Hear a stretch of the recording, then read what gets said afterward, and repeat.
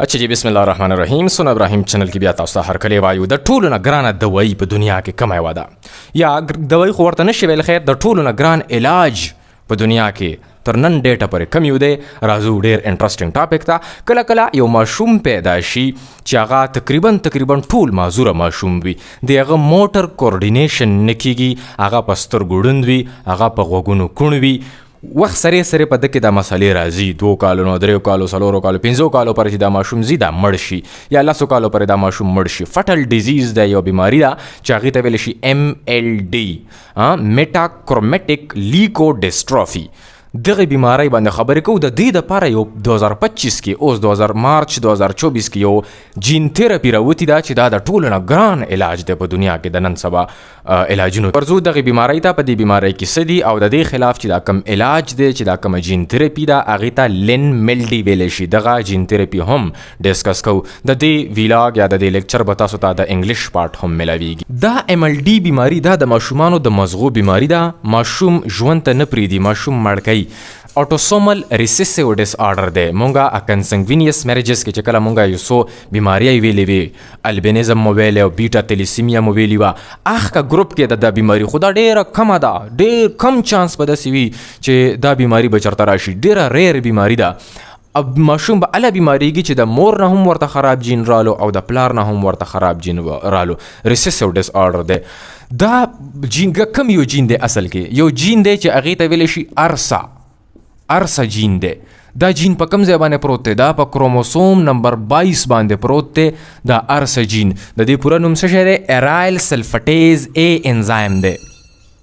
ایرایل سلفټیز A جین دی یا د دې نه انزایم جوړیږي نو دغه ARSA جین چې کله خراب راشي د پلار نه هم ورته ARSA خراب رالو او د مور نه هم ورته ARSA خراب رالو او د دې واده نه پس دا ماشوم چې کم پیدا شو دا اوس بیمار دی دې ته یو بیماری لګېدلې ده چې هغې ته MLD ویلی شي Metachromatic Leukodystrophy د ده چې کم دا وایټ میټر اف د برین دی په مزغو کې وایټ میټر دی او ګری میټر دی هغه نیورونز چې په هغې باندې مایلین پروت دی دا تاسو ته ما نیورون جوړ کړی ګوره دا ماشوم دی دا دغه بیمار ماشوم دی د مازغه مو کلو کړي دي دا د مازغه دي اوس د دې د مزغو نه مې یو سل راخستی دی چې هغې ته دا ویلی شي نیورون دی دا د دې نیورون دا لوی پړی چې کوم دی دا منځ حصه چې کومه ده د اخرینۍ دوی ته اګزون ویلی شي دا اګزون تھریډ دی هغه د لکۍ ده په دې اګزون د پاسه دا سره سره چې کوم دی دې ته مایلین ویلی شي دا وازده ده او دا ډېره قیمتي وازده ده د دې ډېر غټ فنکشن دی دا په ټرانسمیشن کې هم د دې فنکشن دی او پروټیکشن کې هم فنکشن دی دا د نیورون دا سیل چې کوم دی دا د مزغو سیل دی دا د سیل بچ کوي هم د نقصان نه هم بچ کړی هم دی او ټرانسمیشن کې سیګنل هم راځي په امپلس چې کوم راځي ډېر تیز راځي د دې د وجې ګوره د ماشوم ته دا مسله چې راغلې ده په مزغو کې خو ګوره نیورونز دي که نه چې کوم د مزغو سیلز دي هغې ته مونږ نیورون وایو خو د دې نیورون سره سره ګوره سپورټینګ سیلز هم پراته دي چې هغې ته ګلیل سیلز ویلی شي سپورټینګ سیلز دي په دغه ګلیل سیلز کې یو قسم ته سیلز دي چې هغې ته ویلی شي oligodendrocytes ټیک شو دا سیلز د دا سیلز څه کار کوي دا یو قسم ته وازده جوړوي چې دغه وازده راځي او په نیورونز د پاسه لګي لکه دا سره سره چې مې درته جوړه کړې ده دا وازده ده دا چا جوړه کړې ده دا oligodendrocytes جوړه کړې ده دا د مزغو سیل دی د دې د پاسه وازده فټ کړې ده او د دې وازده ډېر اهم رول دی دې وازدې ته مایلین ویلی شي یا شیټ اف مایلین دغه مایلین دا دلته جوړی او د دې د وجې دا ټول برین سیل چې کوم دی دا هیلتي دی دغسې لاندې زموږ په جسم کې چې کوم لاندې نروس سیسټم دی دې ته پیریفرل نروس سیسټم ویلی شي PNS برا د مزغو سپاینل کارډ ته CNS ویلی شي نو لاندې فار ایگزامپل زما په لاس کې چې کوم نرز راغلی دي د مزغو نه په دې کې هم سیلز پراته دي چې هغې ته سکوان سیلز ویلی شي سکوان سیلز دی څه شی کوي دی هم دغه وازده جوړوي دی نیورونز ته جوړوي چې کوم لاندې راغلي دي په جسم کې چې کوم نیورونز دي لاندې د مزغو نه لاندې هغې باندې هم ګوره دغسې وازده پرته ده په هر سیل باندې خو هغه سکوان سیلز جوړه کړي ده او په مزغو کې چې کومه وازده ده هغه oligodendrocytes جوړه کړي ده اوس ګوره د ماشوم په ټول جسم کې راغلي ده مسله ARSA جین پکې نشته ده یا خراب دی دا ARSA جین چونکه خراب دی نو دا خراب ARSA پروتین جوړی یا ARSA انزایم جوړی دغه بیمار ماشوم کې څه چل شوی دی دا یو oligodendrocyte سیل راخلو په دې کې چې دې سیل کې چې دا کم ارسا جین دی یا ارسا پروتین یا انزایم دی دا خراب دی. د دې ارسا انزایم څه کارو؟ د دې سیل کې چې دا کم لایسوسوم پروت دی په دې لایسوسوم ته به دننه دا سلفاټایډ سره ننوتلو، سلفاټایډز ایکسټرا سلفاټایډز چې څومره هم به راتلو دا به د ارسا جین میټابولایز کولو کټ کولو به دا اره ده. دا ارسا جین چې کوم دی دا اوس خراب دی، نو سلفاټایډ دلته کې بیلډ اپ کیږي په دې لایسوسوم کې سلفاټایډز راوخوتو. دغه سلفاټایډز د وجې دا لایسوسوم بیمار شو، او چې دا لایسوسوم بیمار شو دا ټول اولیګوډنډروسایټ سیل بیمار شو، او د اولیګوډنډروسایټ سیل څه کارو؟ دی به دا شیټ جوړول او د نیورون د پاسه. اوس د نیورون د پاسه به شیټ څوک جوړوي؟ نیورون بربند شو. اوس د دې ماشوم نیورون چې کوم دی دا داسې شو، د دې د پاسه شیټ نشته دی، یا که شته دی هم خو ډېر کمزوری دی، داسې نه دی، او د دې شیټ ډېر اهم کار و.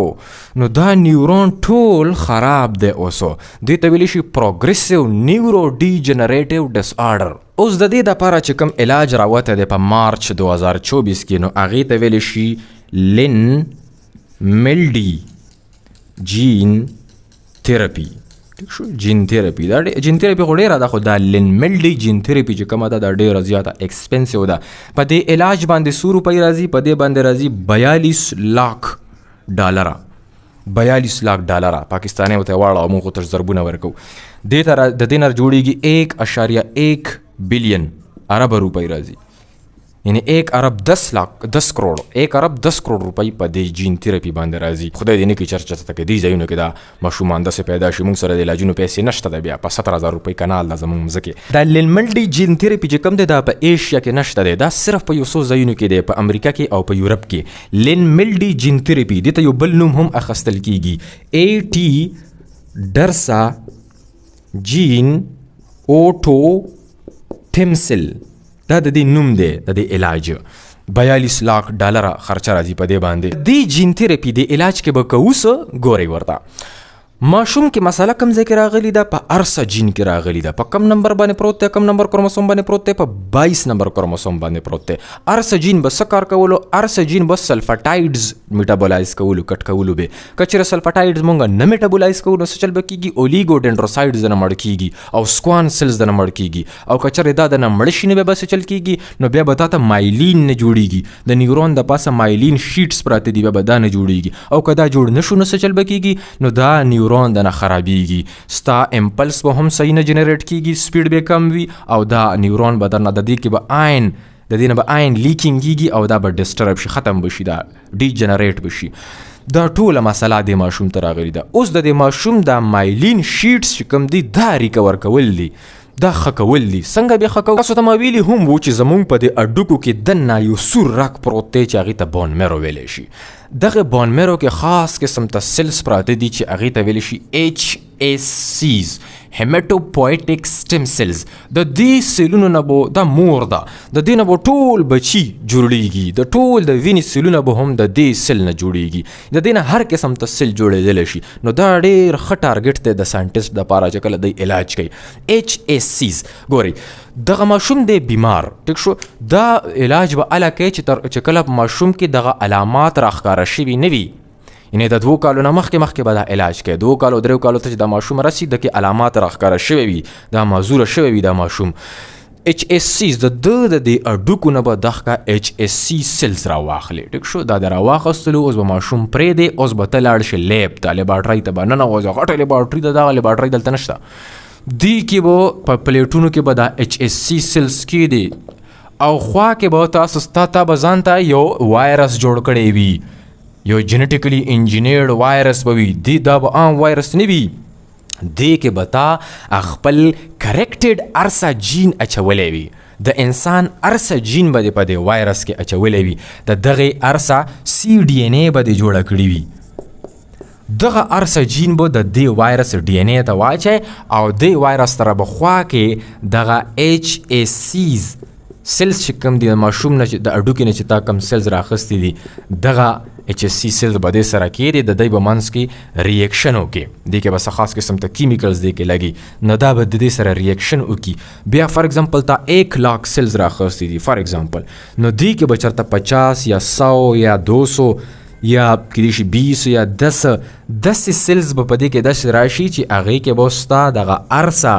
جین چې کوم دی یا د ارسا پروټین یا د انزایم دغه به پکې راغلی وي ستا په ډي ان اے کې فار ایگزامپل دا سیل دی دا یو ایچ اس سی سیل دی په دې کې دا زما خپله ډي ان اے ده او دا چې پکې کوم رالو دا دغه ارسا جین پکې رالو د وایرس نه ورته دې ته رالو دې ته د لینټي وایرسز دی ګروپ دی د وایرسز چې دا مونږ استعمالو د علاجونو دپاره لینټي وایرسز دغه لینټي وایرس د وجې ارسا جین رالو په یو ایچ اس سی کې بیا به ته د دې سکرینینګ وکړې چې اوس په کوم سیل کې ارسا راغلی دی او په کوم کې نه دی راغلی هغه سیلز چې په هغې کې ارسا راغلی دی هغه به بیل کې هغې به بیل کلچرینګ وکړي دا به وکرې چې دا سیلز ډیر شي اوسه دغه کلچرینګ چې د وکړو اوس به د دغې نه سرینچ ډک کړي او ماشوم د رګ ته به یې ور واچوي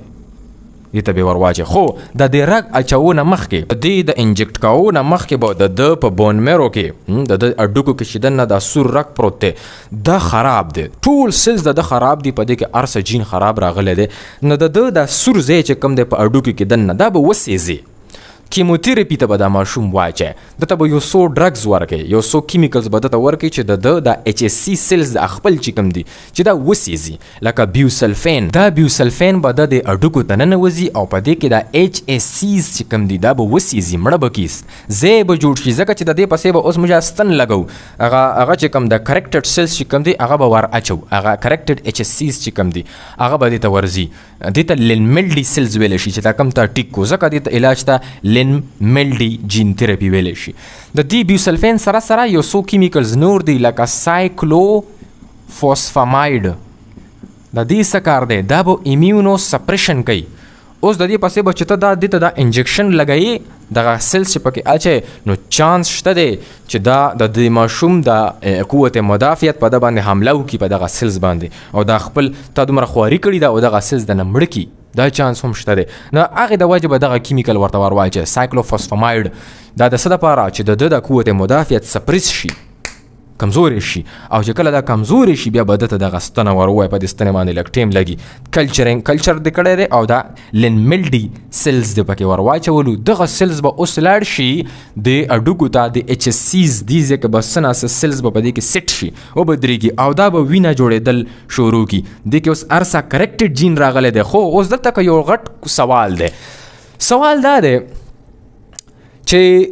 مساله جوړه ده د ماشوم په مزغو کې په کوم سیلز کې جوړه ده په اولیګوډنډروسایډز کې او لاندې جسم کې چې کومه مساله جوړه ده هغه جوړه ده د سکوان سیلز د وجې دا سیلز مړ کیږي ځکه چې سلفاټایډز پکې ډېر زیات راښتي دي سلفاټایډز چې کوم شی خوري هغه شی پکې د سیلز کې شته دی نه ارسا جین پکې نشته دی ارسا انزایم ایرایل سلفاټیز ای انزایم پکې نشته دی زه دلته کې وینه ولې ټیک کوم پکار خو دا ده چې ما ډایرکټ هغه اولیګوډنډروسایډ ټیک کړی وی یا مې سکوان سیل ټیک کړی وی زه خو دلته په ایچ اس سیز باندې اړم یم نو ایچ اس سیز خو به د وینې سیلز جوړوي ټول د دې د اولیګوډنډروسایډ سره څه کار دی دا یو ډېر غټ سوال دی دلته کې د دې جواب دی کراس کریکشن لینملډي جین تھراپي از کالډ کراس کریکشن اوس ورځو چې کراس کریکشن څه شی دی که ګوره ماشوم ته راغلي د مسله ماشوم کې مونږ واچولو کریکټډ ایچ اس سیز دغه کریکټډ ایچ اس سیز د دې دلته کې رالو فار ایگزامپل دلته دا ځای به شین کو دا ځای ټیک شو په دې ځای کې چې کوم ایچ اس سیز پراته دي دا ټیک شو ایچ اس سیز کریکټډ ایچ اس سیز دا به جوړوي وینه خو وینې کې دا خو ډېر قسم وینې خو بلا وایټ بلډ سیلز هم دي ریډ بلډ سیلز هم دي هغه وینه هغه سیلز چې هغه مونوسایډز شولو مونوسایډز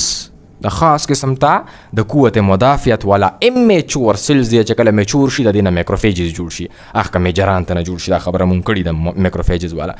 دغه مونوسایډز اوس روان شو دغه مونوسایډز کې خو ARSA دغه انزایم پکې کریکټ دی ځکه چې دا مونږ سیټ کړو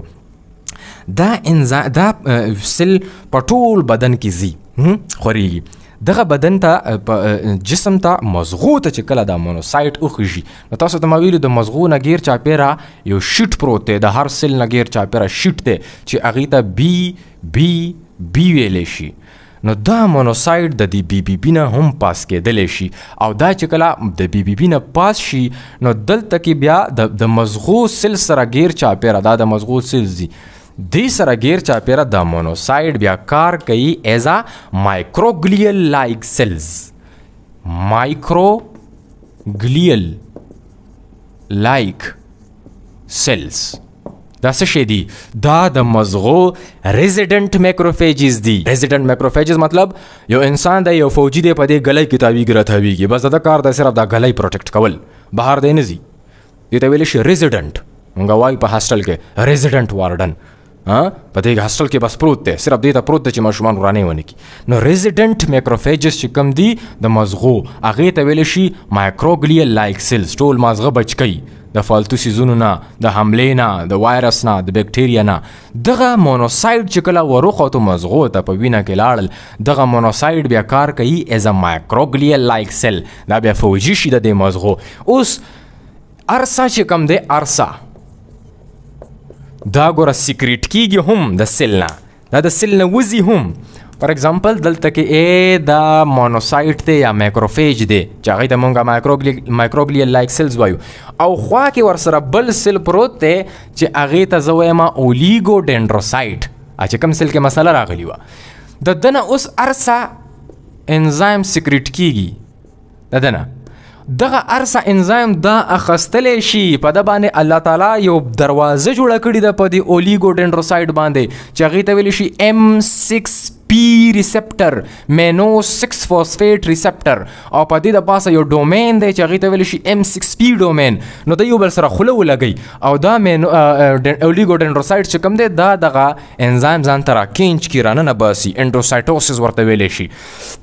دا ارسا انزایم دی اولیګوډینډروسایټ ته راننوتو اوس د ارسا انزایم به څه کار کولو ده به کټ کولو سلفټایډز کیمیکلز دي په دې اولیګوډینډروسایټس کې ډېر راښتي دي ځکه چې ارسا انزایم خو شته دی نه پکې نو چې کله دا ارسا پریپیرډ ارسا انزایم د دې مونوسایټ نه دلته راننوتو نو په دې اولیګوډینډروسایټس کې چې څومره هم سلفټایډز وو هغې کټینګ شروع شي او د اولیګوډینډروسایټ دا زهریلاپن ختمیږي او دا اوسو چې کم دا مایلین شیټ جوړېدل دي نو دا دغه مایلین جوړی لګیا شي دغه مایلین چې کم دی دا په دې نیورون باندې لګي او دا نیورون ورسره سټیبل شي مضبوط شي صحیح شي او دا ماشوم د مرګ نه بچ کېدلی شي دا ډېر کمپلیکس پروسس دی دا علاج چې کوم دی دا کسټم میډ دی یعنی یو ماشوم دی بس صرف ده ته به علاج کوو اوس دا چې کوم ایچ اس سی سیلز ته جوړ کړو دا به صرف دې ماشوم ته اچوي دا بل چاته ته نشي اچولی هلته ریجکټ کېږي دغه قوت مدافعت یې نه مني دا د 10 سیلزو کریکټ دی کړو بهر په لیبارټرۍ کې دې صحیح کړو اوس به ده ته واپس ور واچوي او ده کې به دا هغه روان شي دا علاج به په ده کې دننه روان شي او دا ارسا پروټین به جوړېدل شروع شي